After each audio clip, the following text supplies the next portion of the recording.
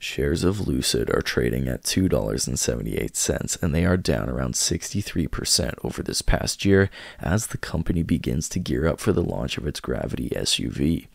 Zooming out on the chart, you can see that this appears to be a great buying opportunity if this SUV becomes a hit, and at first glance, things don't look so bad. Their debt-to-equity ratio is 43.7%, which is good, and their quarterly revenue is also trending upwards, which is nice.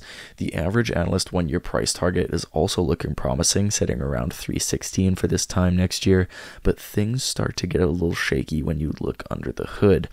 Lucid has beat 2 of its last 4 earnings calls, which isn't a bad sign in and of itself, but diving a little deeper, their EPS is still negative, and they're still losing about $227,000 per car sold, and things don't look much better from a valuation standpoint either.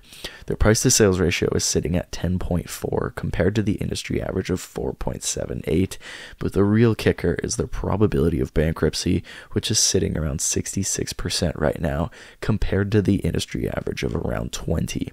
So even though Lucid might look like an attractive option at its current price point, and it certainly is tempting given their Gravity SUV is about to come out, the risk to reward ratio is just, it's too heavy on the risk side right now. So even though this stock will probably take off, I would sit this one on the sidelines. So please drop a like, leave a comment, let me know what you think, subscribe, and I will see you next video.